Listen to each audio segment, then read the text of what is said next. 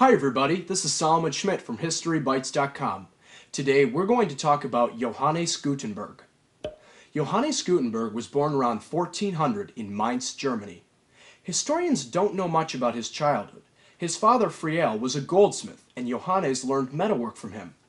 Around 1429, Johannes moved to Strasbourg, France, and it was here that he began to design his printing press. Before Mr. Gutenberg invented the printing press, copies of books were handwritten by Roman Catholic monks, who would spend years copying just a few books. The printing press was a revolutionary invention because it made books available to people at a faster pace and cheaper price than ever before. It used movable type, which could be arranged in any order to form the words of a page. While he was inventing the printing press, Mr. Gutenberg tried to keep his work as secret as possible because he didn't want anyone to steal his idea. In 1438, Mr. Gutenberg left France and eventually returned to his home of Mainz, Germany.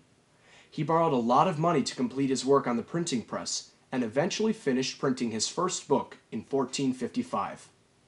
The first thing he printed was a Latin Bible with large pages and very small words. Unfortunately, Mr. Gutenberg could not pay back a lot of the money he borrowed and had to give up his work on the printing press for a while. He lost complete ownership of his invention to Johann Fust, one of the people to whom he owed money. In 1457, Mr. Fust, with the help of Peter Schoeffer, printed a Psalter, a book of Psalms from the Bible, using the printing press. They listed themselves as the printers of the book, even though Mr. Gutenberg had already done a lot of the work on it before them.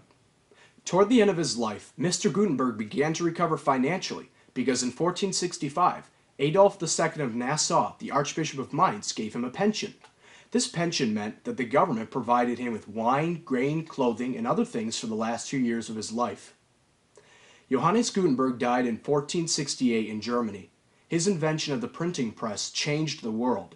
New ideas about religion, government, and education could now be spread very quickly to many different people all over the world. Johannes Gutenberg was one of the most influential inventors of all time.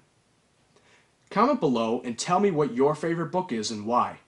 Please give this video a thumbs up, click that subscribe button, and ring the notification bell to stay up to date with all of my videos.